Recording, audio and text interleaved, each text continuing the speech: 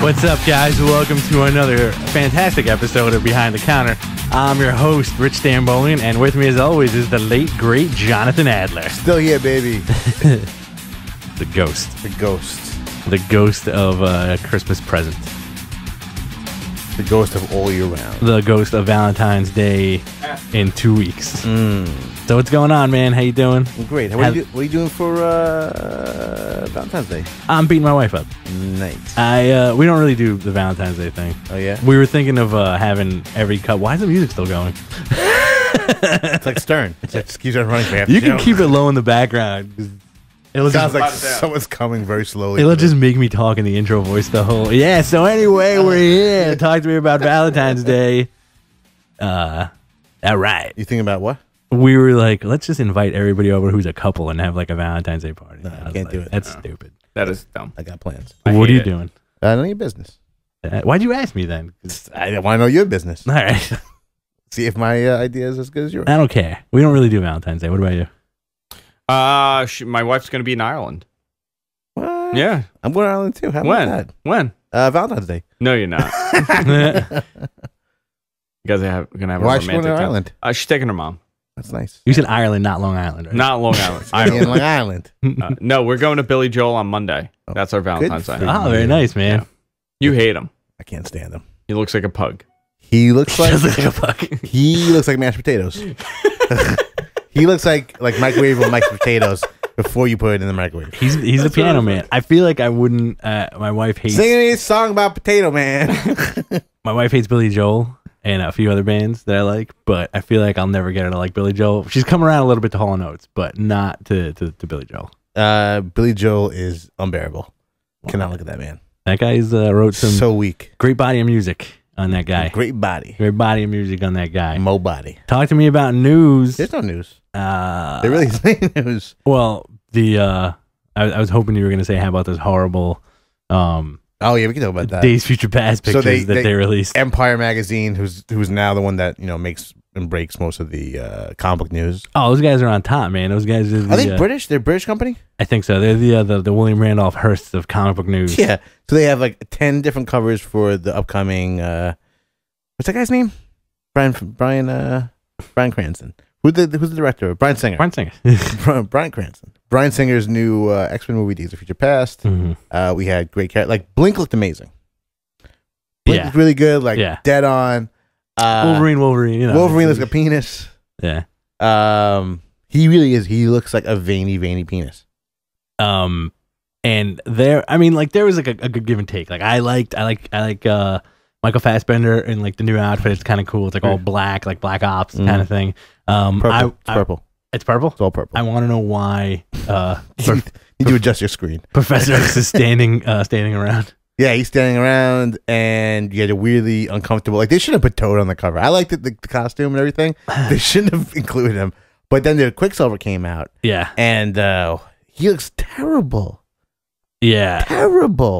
That's a weird thing, man. Because like, why would you put that on a magazine cover? He looks like a guy who's trying to sell me Burger King in the 90s. Oh my God. Yeah, it's a little weird. Yeah, this is a weird news break for fans that are watching. I don't know if you caught this. But I did.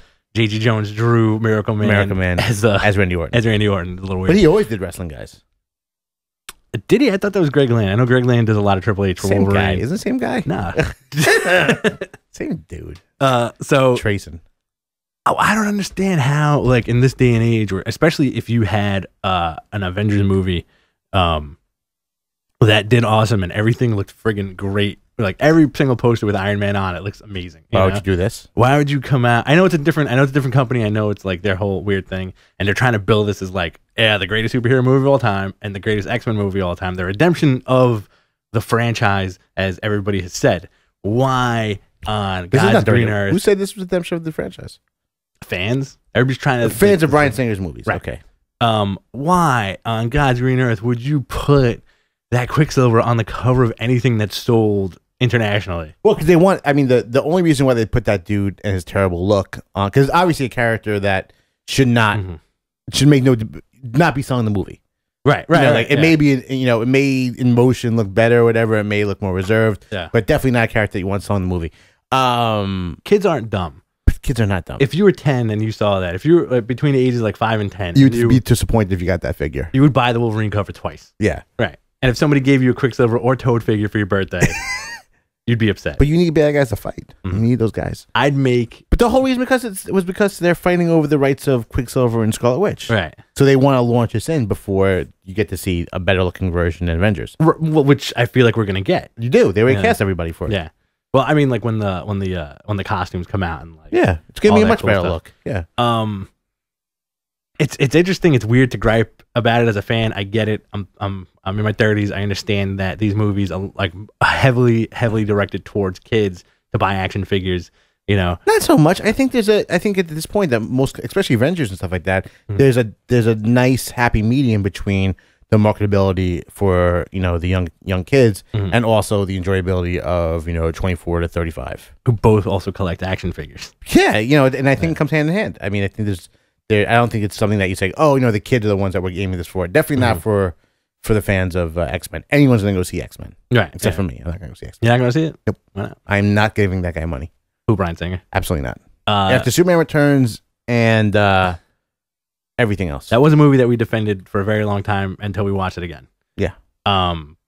But he didn't do X-Men 3, right? Brett Ratner did X-Men 3.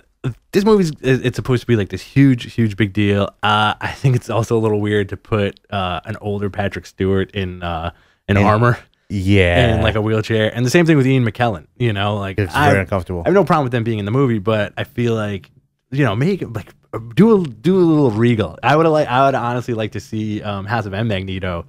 He has the general's outfit and like the epaulets. Yeah. And he looks like a regal badass, but don't put an old man in armor. It's not a Lord of the Rings movie. I heard a good, speaking of Lord of the Rings and Ian McKellen, I heard a good anecdote from him that he, when he came on to do The Hobbit, and he got led onto the stage and he was in front of a green screen. He's like, where's so-and-so that we're going to be acting with? There's 2 other actors he's working with. He's like, no, we're going to put them in afterwards. And he started weeping. And he goes like this, I never wanted this in my career. That's a work. I don't know about that. I don't know about that. It's all work. All Hollywood wrestling comics. Bryan Singer. It's all friggin' work. I remember months ago when they first announced this and they showed the first trailer, I was like, this movie's going to suck. This movie's going to be such a disappointing piece of garbage. Because they still have the mentality that that's the type of movie, like, you go watch, people defend X-Men 1 and 2 up and down. Oh, until the cows get home. And I like them. I do like them. But they're not up there. They were the easing into the universe of making believable comic book movies. Right. We're so far beyond that at this point. We have such a respectable product with like the Avengers property. Yeah. With the X-Men stuff, I said it was going to be a piece of garbage. People tore me down on Reddit. They attacked me. They said, look at the numbers. They gave me financial numbers about how much money they made. I watched Bryan Singer's last movie, Jack the Giant Slayer, a few weeks ago, and that is unbearable. After making that kind of movie, you should be embarrassed to go back to a major franchise. Yeah. And they did such a great job with First Class, man. First Class was everything you could have wanted out of an X-Men movie, and now we're going 3 steps back. We're going to ruin that franchise. I feel like... How about some Bishop? The what? How about some Bishop? I don't know. But then you're going to have like... I feel like you need Gambit in the movie. No, because they want to give Channing Tatum a Gambit movie. Really? And they were supposed to getting apparently at the end of this movie, we're going to get because they already have signed on for a sequel to this, X-Men Apocalypse, because it's going to end with the apocalypse. But I think they're also going to be teasing they're working towards a Fantastic Four crossover with the X-Men universe. Great. Makes perfect sense. All blacks. Cast Apocalypse. 2 seconds. Vin Diesel. Hell yeah. I was just about to say that. Yeah, Vin Diesel. Vin Diesel or the Mummy. Would you have that guy? Yeah, I always forget that. It was 2 of them. I always forget their names. Yeah. Not the Scorpion King. Not Billy Zane. No. Yeah. Billy Zane would be a good Apocalypse. We were looking for bald guys with like pretty eyes. Is that what we're looking for? Would you have Vin Diesel dance to Surfboard? Yeah. Did you watch that video? Yeah, I watched. I indulged in all the Grammy stuff. I was trying to think about more celebrities for you to throw under the bus. Oh, so give it to me. As we did a couple of weeks ago. My brain's a little fried on. I had a good list the other day. You can go through the Grammys. There's so many. Macklemore. Oh, I don't like that guy. You love Macklemore. I do not like Macklemore. It was a great meme posted online. It was a mashup of Macklemore and Morgan Freeman. Macklemore Freeman. Did you watch the Grammys? I caught a good chunk of it. It's weird that everybody was bitching about how the best part about it got cut off. It was the best part of the show, and that Trent Reznor got really upset about it. Yeah, it was awesome. I want to see Trent Reznor in some kind of comic book movie for some reason. He's in great shape, man. He can do it. For me, he was the weird kid that made it. Yeah, and Marilyn Manson. I don't know if I call what he does making it. I know he made it. He definitely made it. But I think... Have you seen the woman he sleeps with? I feel Trent Reznor as an artist has made it, you know? Yeah, well, I mean, dude is a multi-Oscar winner at this point. Right. Won multiple Grammys. I still think he puts on one of the greatest stage performances out there. He does incredible work with like the stage set. Mm-hmm. I still love Queens of Stone Age. I thought their performance was great. My favorite performance was Kendrick Lamar, though. I didn't see the Kendrick Lamar. So good. Yeah. So good. He didn't win. No, Macklemore won. McElroy. You love that song. Don't like that guy. Friend of the gays, Macklemore. Yo, when I was a kid, my that mama was weird. told me. Yeah. Go ahead.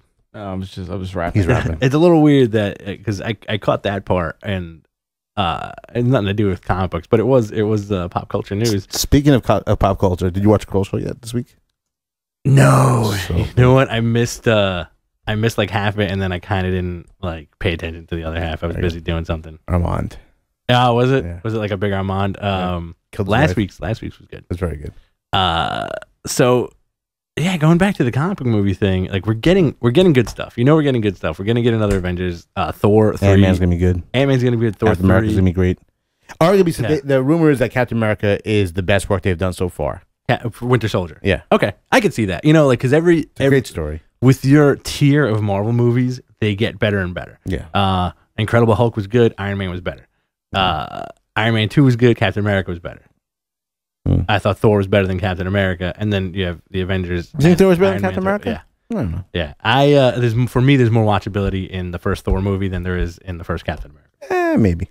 Then you have Avengers, which set the bar for a friggin' team movie. Yeah. And, you know, after that, you're getting your sequels. You're getting your Avengers 2. You're getting your Ant-Man movie. You're getting Guardians of the Galaxy, which I'm actually really excited for. Why wouldn't you be? Is it Batista? I'm really excited for Batista. That's honestly for, you know, like if you guys tune into, you know, we do a wrestling show right before this and we completely take a dump on the guy. That's the one saving grace. For that guy? For like, you know what? He's Drax the Destroyer and it works. Mm-hmm. And I love the casting of Star-Lord. Yeah, they're always good with the casting. Mm-hmm. Did you read this week's Guardians of the Galaxy? It was great. It was very good. Michelle's killing that book now. Oh, she's ridiculous. I really want to talk about Invincible, but I wish you were up to date. How far behind are you in that? I do it by the trades. So whatever the last trade came out. two trades back then? No, I got the last trade. That's right. The last one was like the one that wasn't named after a TV show. This was like the Walking Dead type stuff, like a big moment happening. It's very good. It was a good week. Very good. Small week though. It was a small week. I didn't get to read as much as I wanted to. I don't remember half the books I read. Because you were so excited. Yeah, I burned myself. I was like, ah! I think my first read was Guardians of the Galaxy. I really enjoyed it. I like what Marvel's doing now as far as putting your numbering on the top of the cover, like not your issue numbering, but your story arc numbering. You know, like this was number 2 though of the storyline. Right, but I don't understand. I think it's a jumping on point for the book, for that particular book. Right, for that particular book, because it is. Yeah, but I understand that. It's a good easy way to market. I think by becoming as a retailer, it becomes very confusing because you have 2 number 1s on 2 books, 1 book that's a number 2 of a storyline. You have to train yourself to look at the bottom of the book. If I don't think it says on the. I don't think it even says it on the bottom of the book. It does say part 2 of 6 or whatever. I thought you meant the numbering, like the actual. No. I'm talking about purely like, you know, this is number 1 of 6, this is number 2 of 6. No. I don't like that. It's number 1 starting point, new storyline. But it's not the starting point. I know that, but for that, if you were picking up that book, you can get it based on that and understand what's happening, and then. But you're not. Only because of the last page. I think you're making it easy for them. Right. I think it's a poor idea. I think in terms of. You remember how hard it is to sell a story arc to somebody. Oh, I remember. In terms of finding like the stuff, right? Yeah. Like this. Excuse me. I have Guardians of the Galaxy #1. I thought Guardians of the Galaxy #1 came out 6 months ago. It's a new relaunch, but is this part 2 of the book? Then why does it say #1 on it?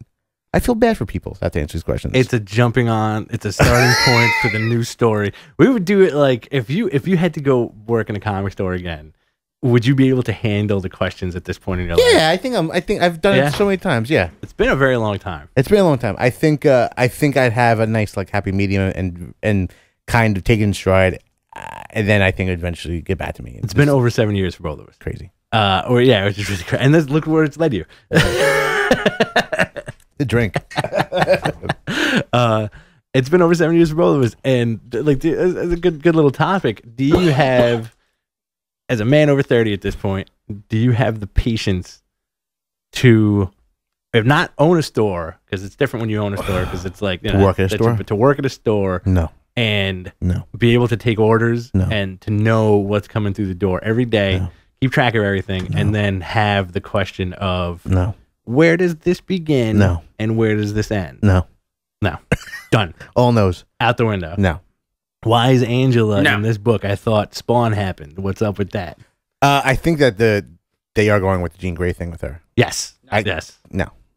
I'll agree with that. The issue's really good. You kind of get the hints of that. I wouldn't be upset if they didn't do it. I think it's kind of cool. I like the premise of it about how it was a very coy gladiator, just kind of being like, kind of came out left field. Well, she did this at some point, right? Like, but Jason, she hasn't done this yet, right? King Jason, we have to kill her, right? I liked it. I like that, and I think that this book, which I didn't really pick up on Infinity, but how much this group of aliens are the Illuminati of space.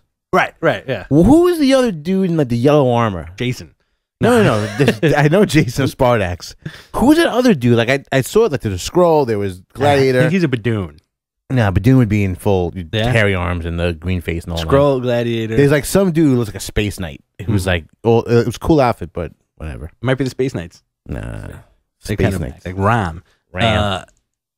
You have, and this is kind of like we're at the point where Age of Ultron was over for a while, and the end of that was telling the audience that all the time travel crap destroyed the Marvel universe. We're still dealing with that, and we're still dealing with it, which is kind of cool. And like the stuff you have, like the stuff from Infinity. Also, the direct result of Age of Ultron is Angela being in this book, and the possibility of her being an other dimensional Jean Grey, which is a possibility. It's a small possibility, but it is one. And the trial of young Jean Grey, which I find very fascinating. I think Bendis is the right guy to handle the storyline. Yeah. And you were saying, man, Pacelli's killing. Yeah, it's a good looking book. It's a beautiful book.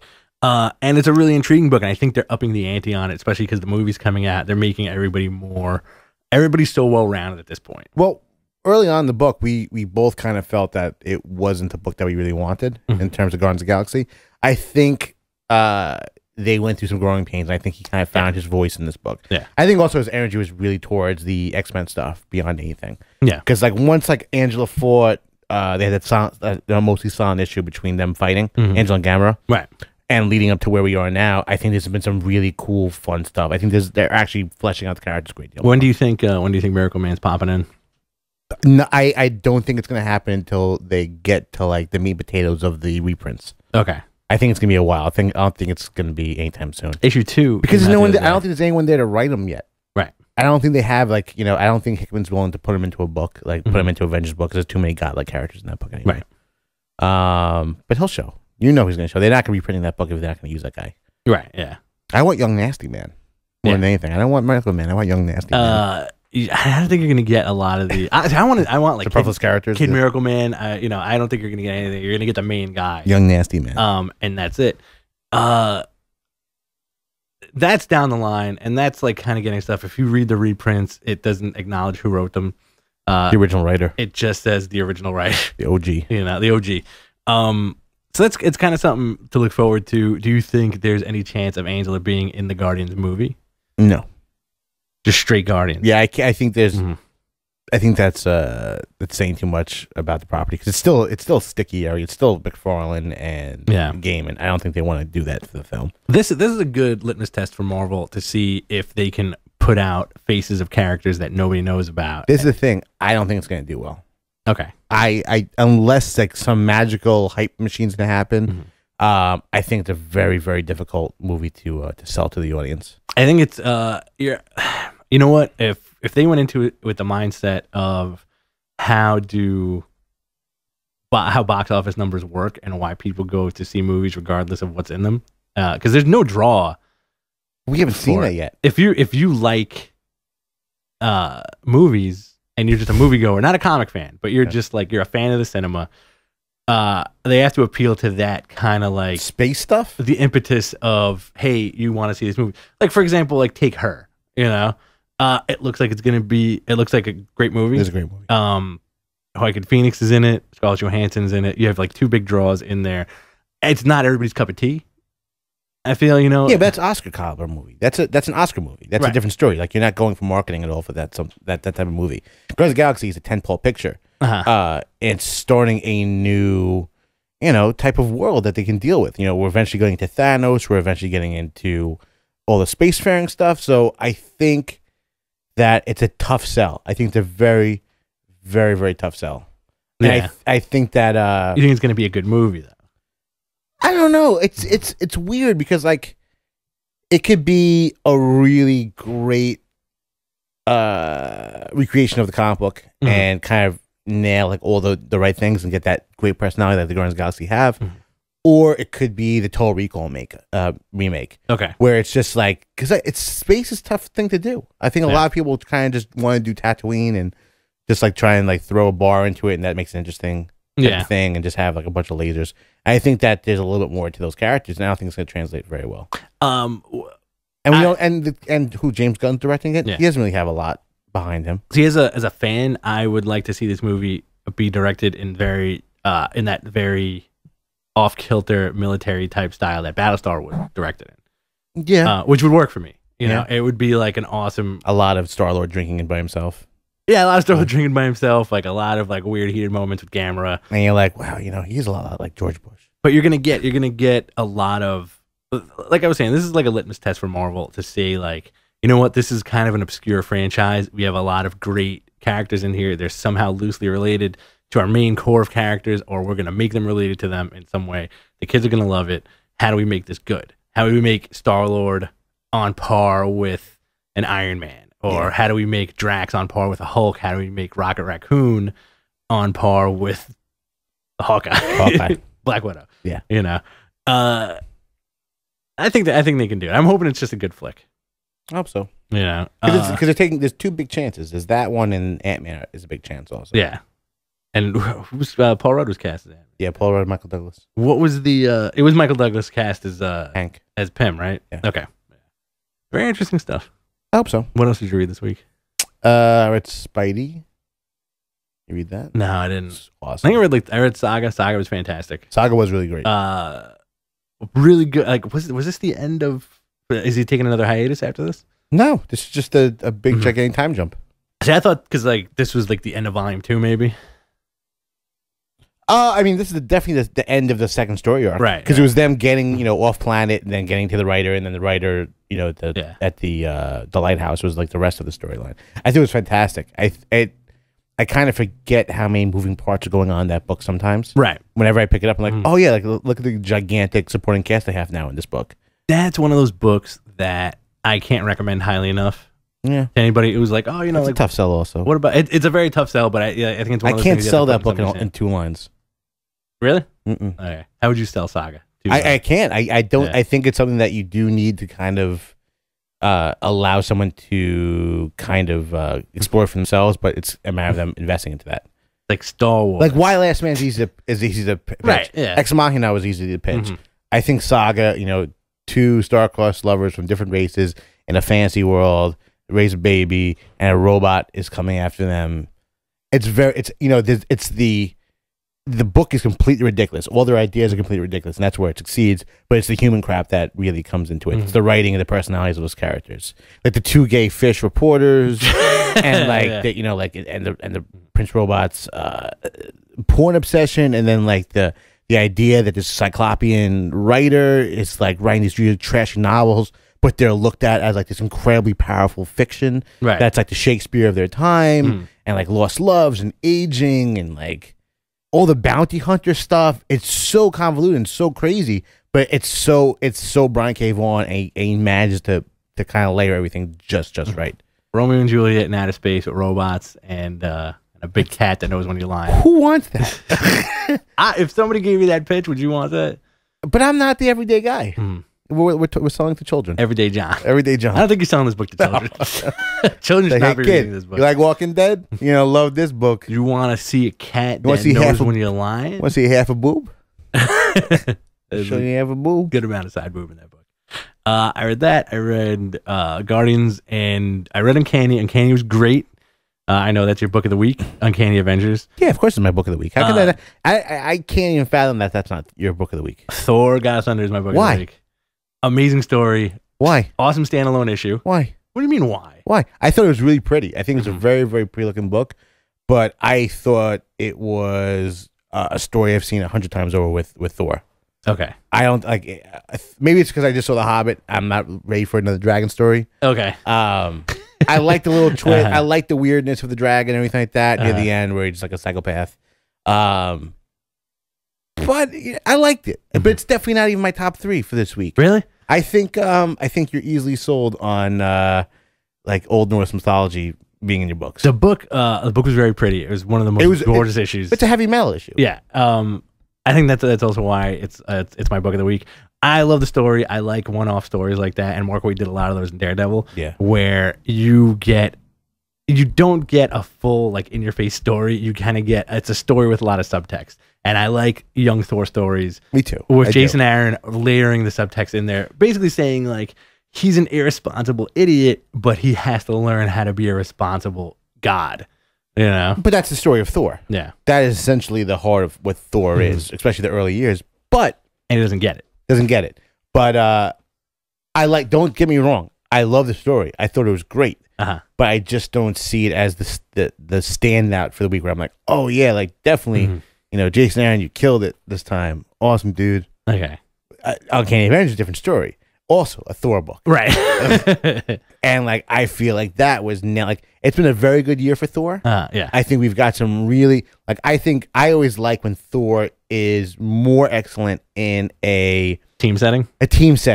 And like definitely he shines in Uncanny, he shines in Avengers. Yeah. In Uncanny Avengers in this issue, it's basically Thor fighting the Apocalypse Twins with a good dose of Captain America in there. You get to see Thor rocking the shield and the hammer. Right. Smacking the crap out of people. Battle of Wills. The dude ends the battle with his whole entire left side of his body being burned off. Yep. It was so kick-ass. The art was fantastic. You got a crazy looking time team, the Infinity Break or whatever the hell they were called. Yeah. You got Vision Phoenix at some point. Yeah. You had a great line from Captain America. And he's like, "Oh yeah, you missed me. I do two things very well, and that one of them is throw the shield." Right. Yeah. It's just good. Like it was all the things I could want out of that type of book. The other one is America. I do America and I do the shield. Was it America? I don't know. I do America. And also Cap's face is half burned off. Yeah, dude is gnarly looking, man. And they're still trying to stop the Apocalypse Twins. No, the Celestial. Oh, the Exeter. Yeah. From stepping on Manhattan. Yeah, and I like the beginning part with all the geniuses, Dr. Doom and Richards and Pym and Tony, and they're like this. Oh, we gotta get the Doom's like we gotta get the ultimate nullifier. It's like we have to go back in time. Yeah, and don't even know what the story is until Wasp shows up and shows her background of what happened. Yeah. Far stretch also for me for McNiven, man, because that guy when that dude was drawing Civil War, amazing. Distinctive art style. Not so much in this book, man. It seemed like very rushed, or like he had to meet a deadline. Oh, I didn't think so at all. Yeah, I think he's changed his style a great deal to appease to putting out a monthly book. Right. And he's one of those guys that comes in like every 4 or 6 issues and does his thing. I don't think it was rushed at all. I think there was 2 artists in the book. I think. Yeah. There was someone doing finishes for the stuff that was with Kang in the beginning of it, but I mean, like the Thor kicking ass. What more? You asked for. Still not my book of the week. It was great. It was my number 2 book. Thor: God of Thunder. Small little story of him getting drunk with a dragon, and Then the dragon flipping out because his dad yelled at him. Beyond this, it was Invincible, it was Uncanny, and then I don't know what the other one was. What else came out this week? Superior Spidey. That was very good. This is winding up the storyline. There's a nice little reveal in it. It's very good. Yeah, I gotta get that. And Inhumanity #2 came out also this week. I read that. That was pretty good. Which I kind of find interesting because the art team is different on this. It's like the first issue ended with Karnak killing himself, right? Yeah. I flipped through it and I was like, oh, this is kind of cool. It's like a heavy concentration on Medusa. Did you read that issue? No, I gotta get through it. The first one? Yes. You never read the first one? No, I did read the first one. Okay. It was awesome. Yeah. I dig it, man. I gotta read that. There's But it's over now. That's it. Yeah, because he's not doing the book anymore. Oh, this is the book that Matt Fraction walked off of. Yeah, he CM punked it. There's the shake up in the book that I completely. Yeah, what's his name? That's Charles Soule. Yeah. And he took over Thunderbolts a while. Which is incredible now. Yeah. Are you behind on that book? Yeah. Get back on it because it really does improve. Ghost Rider's on the team now, obviously, and there's a great issue where everything is from the leader's point of view. It was like I think his first issue on the book. That is absolutely tremendous. It's definitely become a book that's definitely more interesting than it used to be. Yeah. Yeah. I think it was this week's was the last issue of X-Men Legacy too, right? I don't know. I'm so behind on that book. It did come out this week, yes. Yeah, it's kind of an interesting thing because like there's a lot of books out there, and some of them, like we were talking about this a few weeks ago about how the X-Men books are like at this point, like what Marvel always do, and I really kind of want to understand what their mentality with the X-Men books is. Ever since like we were kids, it was like growing up, we had 2 X-Men books. We had X Factor and we had Uncanny. Right. And then you had New Mutants, X-Force, Wolverine, and how about Classic? Whatever else. Classic X-Men, the reprints, yeah. you know. And then you had the Jim Lee X-Men come out. So you had a ton of books. And then they'll streamline it and say, you're only getting 2 X-Men books. You're getting X-Men, you're getting Uncanny X-Men. And it goes like that for a while. And then it turns into, you're getting Extreme X-Men, you're getting Uncanny this, you're getting Canny this, you're getting Extreme X-Force, you're getting Uncanny X-Force. Yeah. Let's streamline them again, put out 2 books. But that always happens. Legacy's never done well.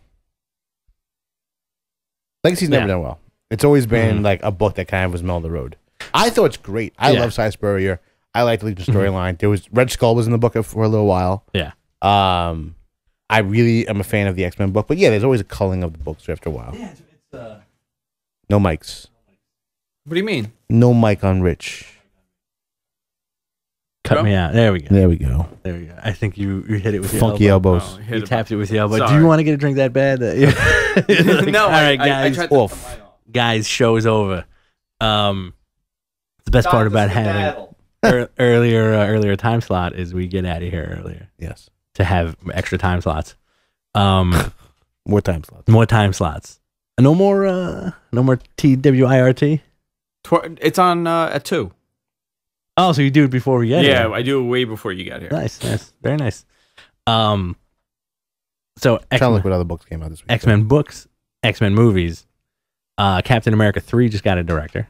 Yeah. No, Thor 3 got a director. I got to check out the Tom Hiddleston Thor. It was good. Audition. Thor got writers this week. It's screenlit. Captain America they're not going to talk about until the second one comes out. How far do you see your Beat franchise player movies going? I would be surprised if it goes beyond the next year. Okay. I think there has to be some type of weird, like, because everything's not going to be golden, and we can see that by Shield, the Shield TV show. Right. I think eventually these guys are going to want to do something else. It's a big obligation, man. Yeah. It's at least two obligations a year between your solo movie and the Avengers. Yeah, you got to have a break at some point. Yeah. And you can do some other stuff. It was like, Christian Bale hung up on Batman. Like, that's a huge obligation. Right. And now, like, the guy that's not working, he's doing 3 movies a year. Right. All for the better. Yeah, it's fascinating how like the studio stuff works and how like actors' mentalities work. Obviously, we're just fans, and you want I want what I want, and I know what I want, and that is a cohesive Marvel universe where Sony gives up the rights to Spider-Man, and never gonna happen. And the X-Men come back into the fray, and you get like You get reboots. I would keep the same. I would honestly keep Jackman as Wolverine. No, Danzig. Yeah, and but at that point, like that would be like a 63-year-old Danzig. Old man Logan. And the guy probably can't act. He can't act. He definitely can't act. Jackman does fine. I think he's. I'm okay with him being Wolverine. He'd be a holdover. The other surprising holdover for me, Chickless is a thing. You are out of your friggin' mind. You don't even like that movie. Who do you want as the thing? Anyone else? Brock Lesnar. No. My legitimate thing. Do you watch that? I don't watch it. My folks watch it. You watch it? No. White Collar? No. You ever watch Carnival back in the day on HBO? Here and there. Yeah. There was a dude who had like a limp on that show, and now he's on White Collar. That dude is like Ben Grimm, before he was Ben Grimm. Okay. He could do the gruff thing. He could do the whole nine. He was awesome. Chickless is one of the worst casting choices ever for the thing. Why? He embodies nothing about the thing. Did you see the same movie? Yes. Because there's nothing redeeming. Like outside of him, him in Ben Grimm mode, awful. And his thing, even worse. Why do we want this? I like Chickless. I always like Chickless. I think you have a commission. You pull from like Lost and like the Shield Boys. I think you're stuck in like early 2000s TV world. I would cast Kenny Johnson as Hawkeye. Boy. I would cast. He would be a good Hawkeye. Well, he would. See, sometimes I'm right. I'll give you that one. Chickless, no friggin' way. I would cast Walton Goggins in a Shield role. Nah, man, I'd save him for a B-level villain. Or as Wyatt Wingfoot. Yeah. No. Yeah, hell yeah. Dude, gigantic American Indian. Chickless, or I would actually make the three of them the Wrecking Crew. I know who I want. You know who I want? You know who I want Chickless to play? Zorko the Tomorrow Man. Okay. All right. That's what, like a stubby fat guy with a bald head. Psycho Man. Boom. Psycho Man.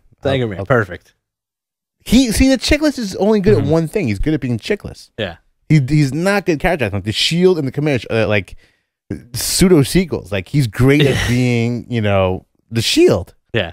Arguably the same could be said about Bruce Willis. Bruce Willis plays the same guy in every single movie. Yeah, Denzel Washington does the same thing. Like Denzel Washington playing Denzel Washington for years. Would you put Okay. Would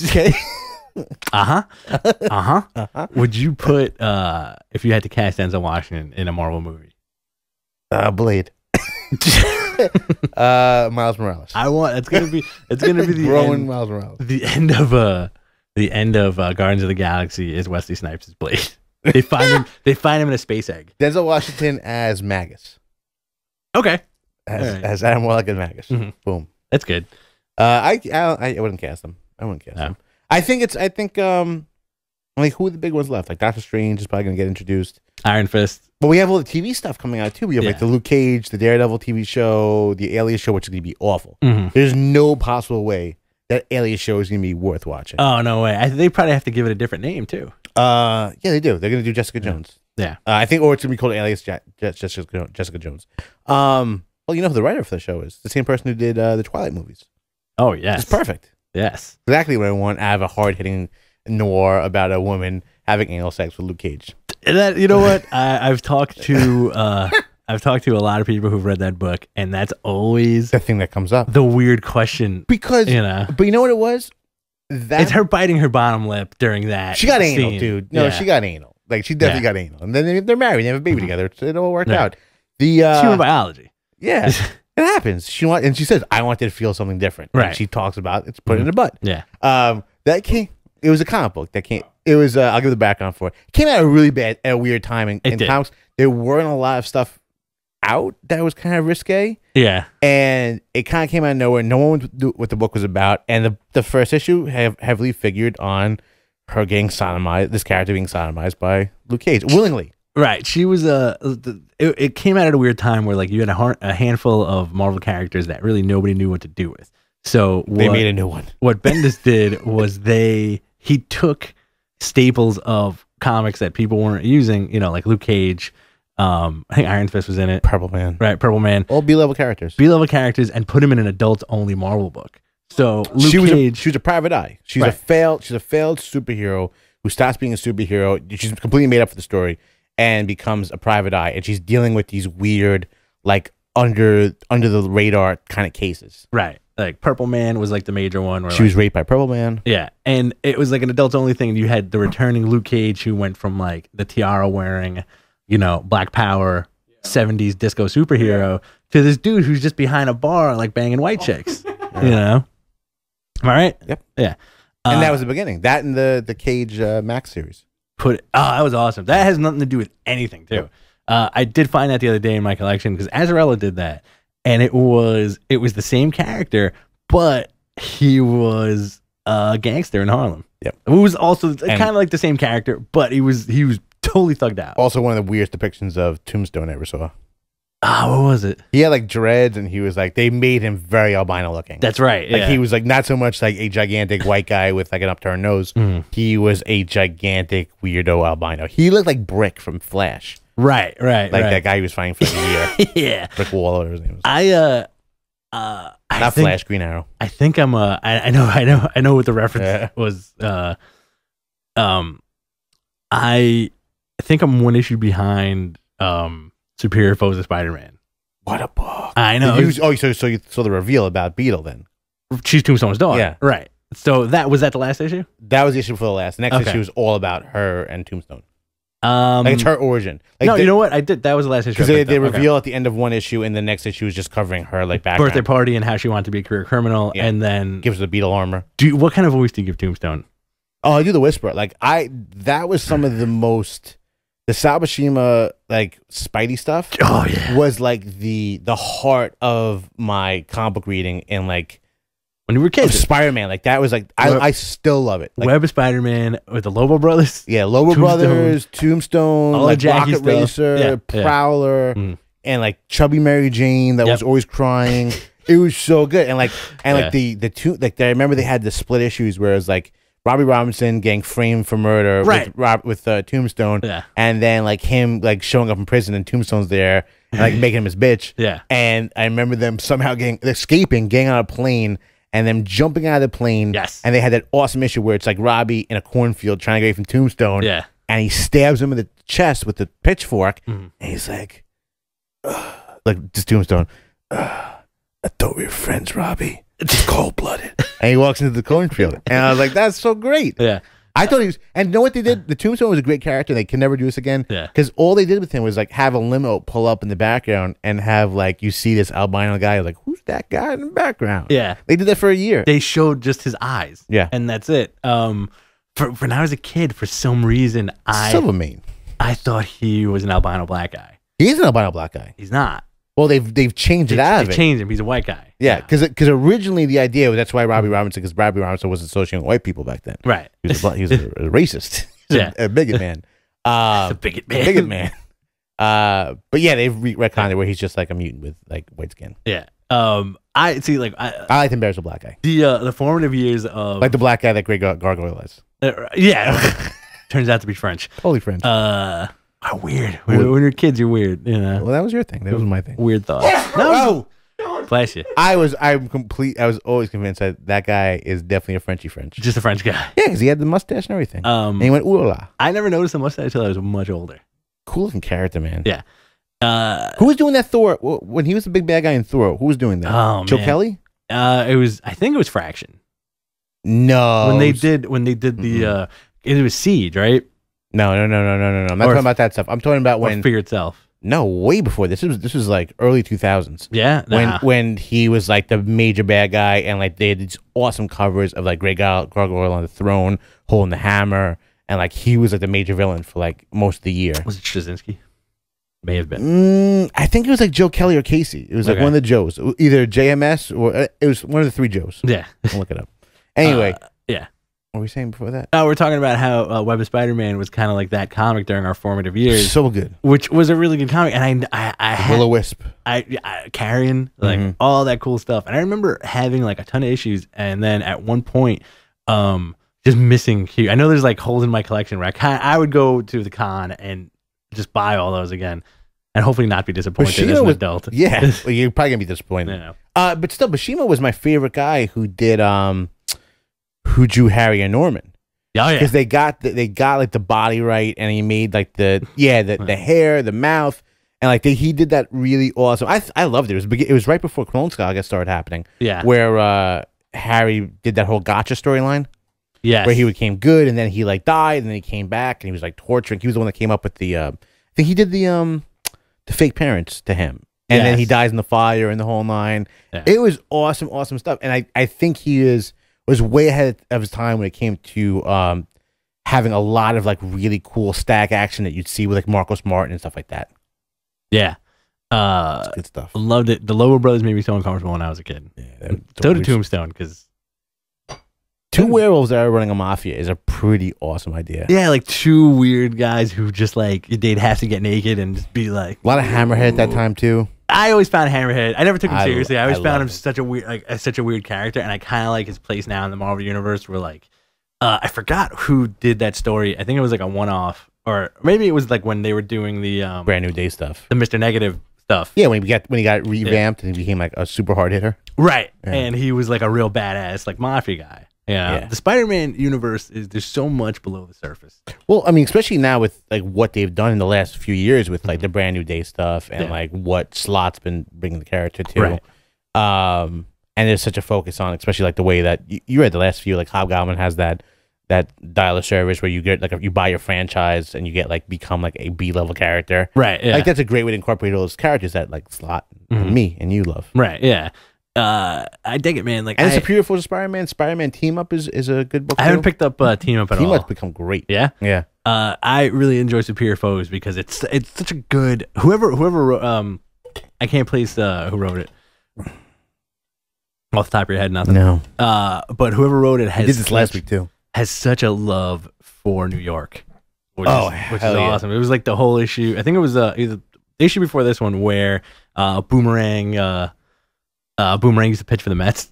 Yeah, see, that's the thing is like I think part of the success of the book is that Hawkeye did so well that they're taking that same approach because Boomerang is basically Hawkeye in that book, right? And they're taking like the lovable rogue thing and applying it to all of them, and they all have distinct character traits. Except he's a piece of crap. He's a piece of garbage, absolute piece of garbage. Kills friends. Trying to figure, I have to say who writes this book because we did this last week. To this it's good. A lot. Like I feel like Nick Spencer. Yes. That's the best book he's writing. Steve Liebert doing the art on screen. The cool thing about Superior Foes of Spider-Man is that it's a good juxtaposition between an Avengers book where they're just like the villains who are on the team. They're trying to be a team, and they do the same thing that the Avengers do, which is eating and planning. And you know, these guys like go out and get they'll do a job, come back, get hammered, not agree on who's the boss, not agree on a plan. And they just kind of have like call themselves Sensor 6. Right. And they're like this rinky-dink operation led by a complete scumbag. Egomaniac. Who I would have never thought, like, going from the Boomerang of yore. Well, I mean, this is a follow-up of the Thunderbolts. Right. Boomerang stuff. Because the Thunderbolts Boomerang stuff is, apart from this, my favorite Boomerang stuff that they've ever done. You know, like, new costume's awesome. They really fleshed out his attitude about how he's just kind of, like, in it for himself. Yeah. But he's, like, a totally... Like he's like a smiley glad hand, you know? Like, I'll help you out if you help me out, bro. Yeah. Solid book, man. Great book. But that's that's kind of it. Superior Foes is like my dream book, where it's completely a my wet dream of B-level characters, communicating and doing heists together. Like any book that has Shocker as a main character is amazing. Right. You know what? And also, and it's getting a lot of traction too. I think next year it may be a contender for the Eisners. Okay. See, this a book like that and a book like Hawkeye, I really like the tongue-in-cheek take on your mainstream comic franchise because it shows the holes and the flaws in it. Like in that 2 issues ago where it's Mach 1 talking to Boomerang and he's like, "Did you just try to leave through?" And he couldn't fit through the window. He's like, "Why don't you just take the stairs, man?" Yeah. All right. Yeah. See you next week. I'm glad we're still seeing these characters being played. Because I love Thunderbolts. I read Thunderbolts through thick and thin. And I'm glad we're still utilizing, these, bad guys at the heart of gold type of thing. Or not. Or not. Yeah. They're all pieces of crap. Yeah. But I want to see that, like when we were kids, you never got like the closest we came was a Maestro. Yeah. Because not that guy. He was is the evil Hulk, Yeah. All right. On that note, we're gonna ring it in. Oh wow. Yeah. Ring it out. Ring it out. All right. This has been Behind the Counter. I'm your host, Rich Stambolian. And I'm Wookie Blaylock. All right. Good night.